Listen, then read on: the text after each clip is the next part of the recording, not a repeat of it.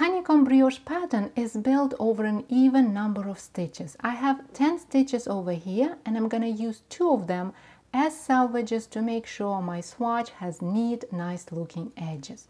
We'll start with the setup row. This is a row that we work just once, it is not included in the pattern repeat, and we're gonna treat the salvages as slip stitch salvages. So we're gonna slip the first stitch and purl the last stitch of every row.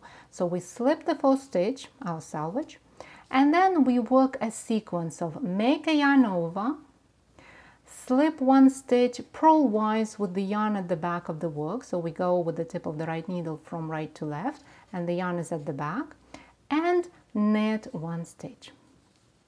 And then do it again. Make a yarn over, slip a stitch, knit a stitch. To streamline the process of making yarn over and slipping a stitch, place the yarn on the tip of the left needle, and then insert the tip of the right needle under the yarn strand and into the stitch, just push it a bit further, and then take the left needle out, leaving the yarn, which is now a yarn over, and the stitch on the right needle. This way we'll make a yarn over and slip a stitch much faster. And then knit a stitch. So let's do it again. The yarn goes on the left needle, then we go under the strand and into the stitch and make a yarn over and slip a stitch in one simple motion and knit 1 stitch. When you get to the last stitch, this is our second salvage, we're gonna knit it. Because we added yarn overs in this row, the number of stitches increased. So when you count your stitches, either don't count yarn overs or treat a yarn over plus the closest to its stitch as 1 stitch and count it as 1 stitch. Turn your work and place a marker. The setup row was a wrong side row, so when we turn the work, we look at the right side of the work, and we're going to place a marker right now to mark the right side of the work. I'll tell you a bit later why it is so important. For now, just trust me and place a marker right away so that we know where the right side of the work is. The pattern repeat has 4 rows in it.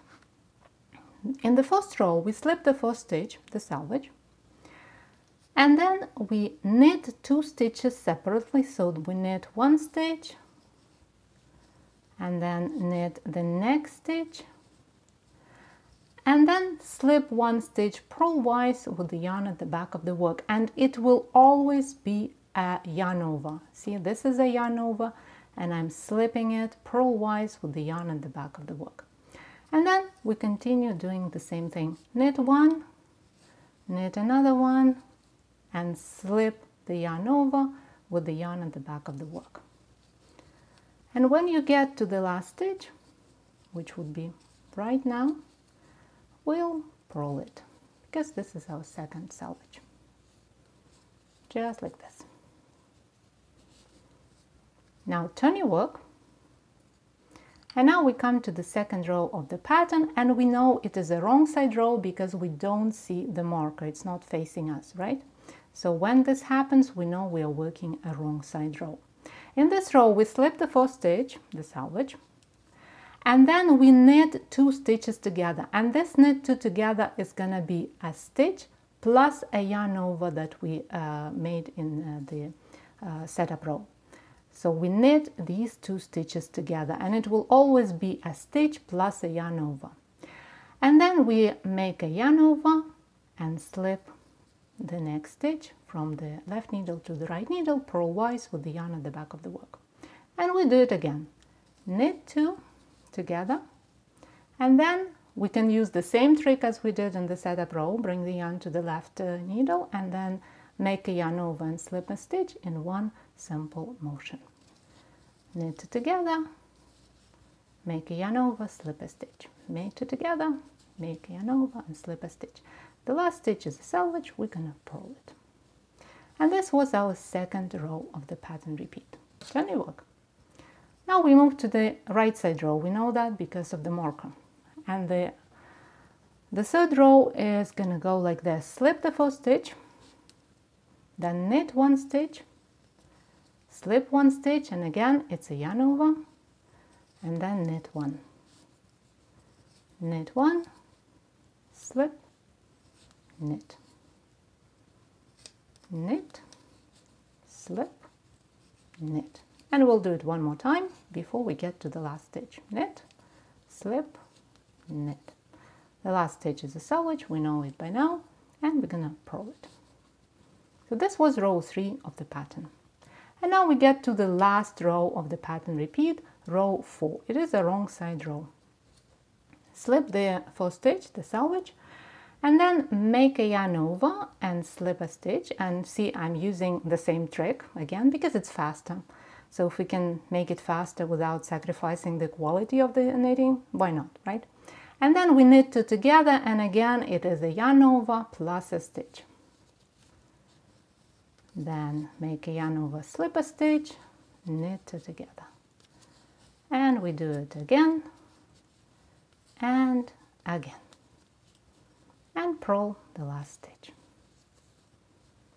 This was the pattern repeat. Repeat these 4 rows and you will build a beautiful honeycomb brioche pattern.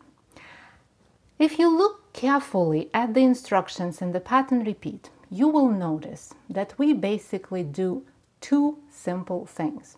In every right side row, we knit every stitch and we slip every yarn over with the yarn at the back of the work. In every right side row. And in every wrong side row, we knit together the yarn over and the stitch that is the closest to it, and we make a yarn over and slip the stitches that stand alone, the lonely stitches. So if you spread your work on the needles, then you will clearly see where these groups of stitches are. So this is a yarn over plus a stitch. They kind of stick together. And this is a standalone stitch. Again, a duo of stitch plus yarn over and a standalone stitch. So in every wrong side row, we're gonna knit these 2 together, and we're gonna make a yarn over and slip this lonely, so to say, stitch. We're gonna make it a friend, a yarn over. So that's what we do all the time. And that's why it was so important to place a marker to remember where the right side of the work is. So you don't even have to follow the 4 rows, the instructions for the 4 rows. All you need to know is whether it is a right side row that you're about to start or whether it is a wrong side row. And then follow the simple rule.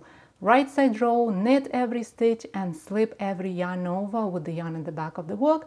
Every wrong side row, when you don't see a marker, we knit together the yarn over plus a stitch, and we make yarn over and slip the stitch, the standalone stitches throughout the row. So you don't even have to keep track of the rows. That is a very helpful trick, and that's the easiest way to make honeycomb brioche pattern. So as you keep working on the project, you will see that the texture becomes really nice and puffy and cozy and absolutely gorgeous right under your hands. And this is a beautiful pattern for scarves and blankets and sweaters and cardigans and pretty much any cozy project that you come up with. It looks absolutely amazing and highly textured on the right side of the work, and it looks a lot like reverse stockinette on the wrong side of the work, but without curling. As you see, this pattern does not have any curling like stockinette stitch, for example, so you can use it for flat projects like scarves and blankets.